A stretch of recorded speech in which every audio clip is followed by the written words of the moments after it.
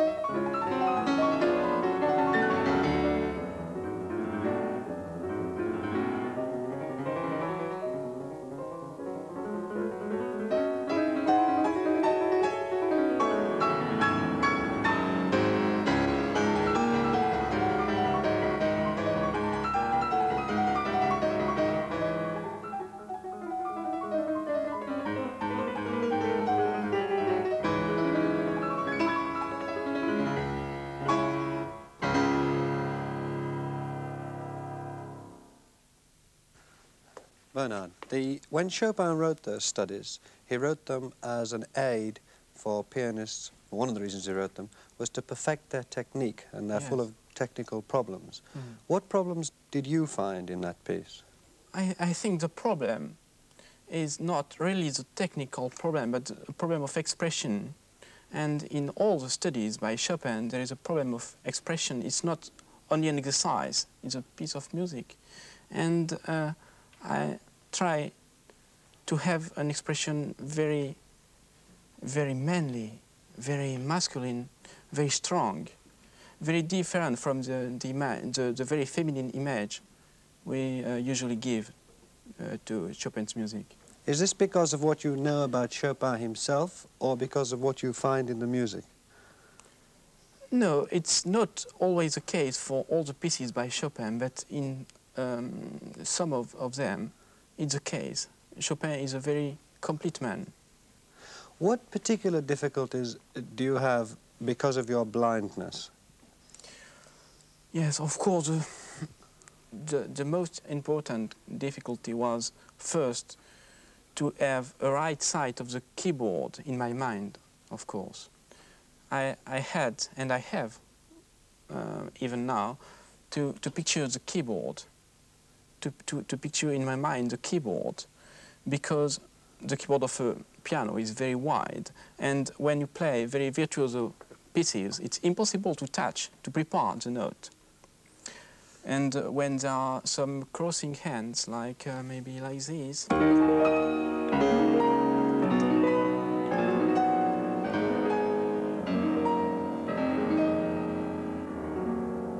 impossible to prepare the note. Also in things like this.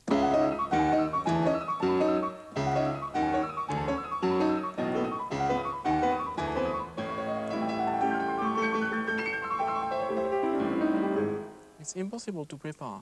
So that was really the most difficult problem to solve for me. How did you solve it then? If it's impossible to prepare, as you say, and it's fiendishly difficult, how did you solve that problem? Often it's possible to know where I'm going to put my hand, thinking the other hand in my mind. You see, if I do, I know that my left hand have to be there, near the right hand. When you started to learn, were you helped by I know there's a Braille notation of music. Did you use that? Were you helped by that? Of course, the only system for blind people to learn music is to read with the Braille notation. And only at 11 I decided to learn that, because probably before I was very lazy. You have all pianists, or most pianists, love Chopin, but he's particularly important to you. You won a great Chopin competition in Warsaw. One of your teachers was very fond of Chopin. What is your particular love for him based on? Yes, I think for every pianist, Chopin is very important, because he's the very best teacher for every pianist. With Chopin pieces, you can learn to sing with the piano. To sing with the piano? To sing, yes. When I play things like this.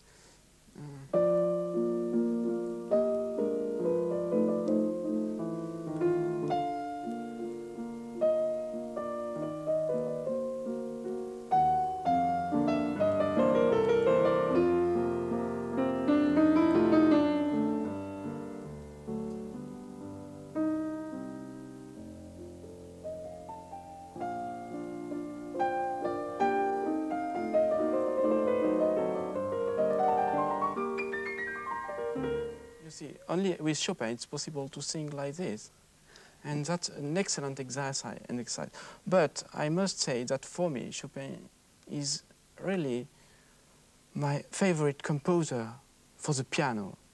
I love Bach, but at the piano you can play Bach only. You can play only a part of the music written by Bach. But for Chopin, music is really written for piano. And that's very important, of course, because I'm a pianist. Now, you're now going to play Bach. What are the particular characteristics of the prelude and fugue you're about to play now? Yes, it's a very short one, very, very short, but that shines like a jewel. It's very luminous, and the fugue, in fact, is so short that, in fact, it's not really a fugue. It's only a beginning of fugue. It's like a joke. I'm not sure Bach was very serious when he wrote that.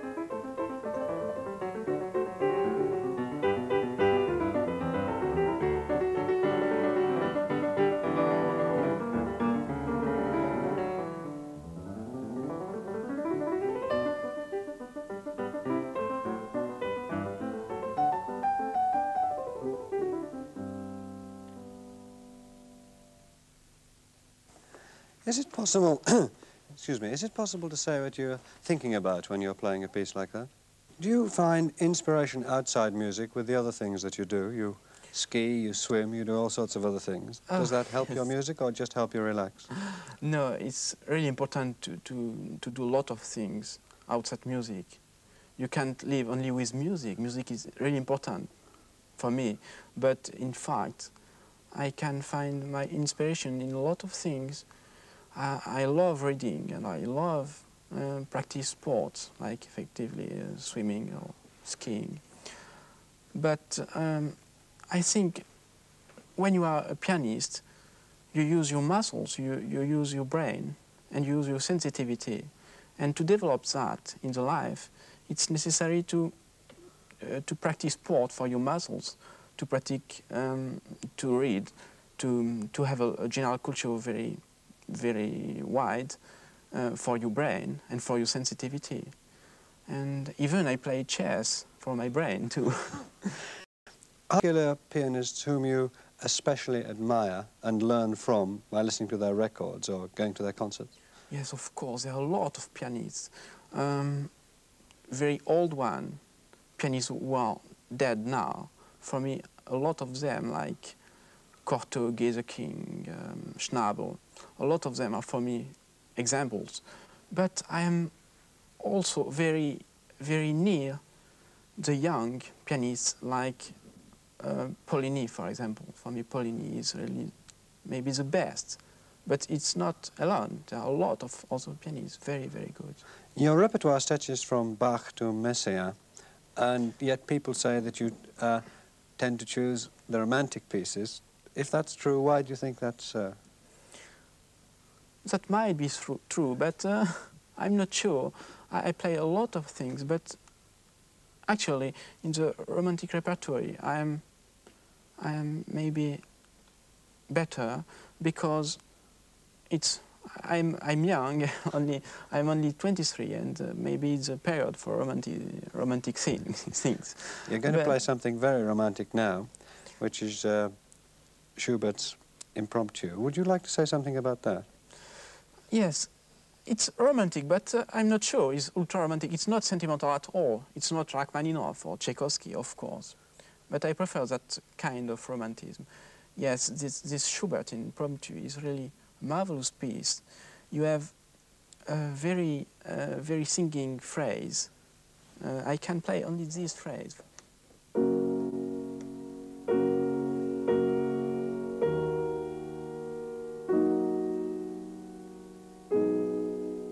But there is another thing that use Schubert. It's the stream. There is in a lot of pieces by Schubert. This stream.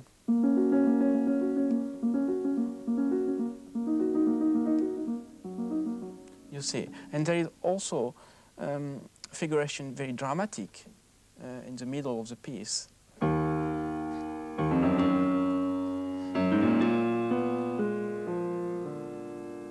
That's really a very beautiful piece.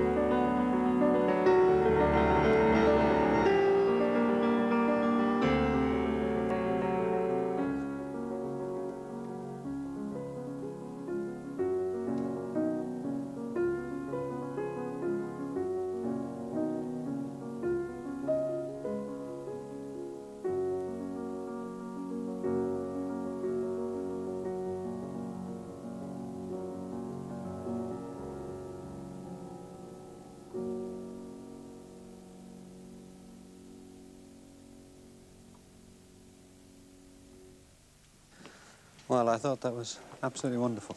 Yeah. Really was. You've decided to give up playing in competitions, although you're only 23. And will you find it very different playing in concerts from playing in competitions? Oh yes, of course. It's very different because, you know, in a competition, you have to play a bit like a very good pupil, but you can express exactly what you want to say. You can't? You can't. It's impossible. You are not really yourself. It's why I prefer to play in concerts, of course. Competitions are a bit like sports. You are a sportsman in a competition. You are not really a musician. You're going to end with a Liszt study. You began with a Chopin study, and again the Liszt study was written, one of the reasons it was written was to extend technique and as a means of pianists perfecting their technique. What have we to look out for in this study? What are the difficulties you're going to encounter playing this? Yes, this study is very different from the one I played by Chopin to start. Liszt was probably the most virtuoso pianist in the world, any time. But this piece needs virtuosity, very intimate virtuosity. Intimate virtuosity? Yes, yeah. very intimate, very delicate. One last question. You've been very patient and, as I said at the beginning, gallant in speaking in English. What would you say was the main difference between playing Liszt, which you're now about to do, and playing Chopin? I think, first, Chopin is a poet. Liszt is a virtuoso. And it's probably the greatest difference. But they live exactly in the same period. And Liszt lived longer, but in fact, they are very near. But I think Chopin is more inside himself than Liszt, which is very brilliant.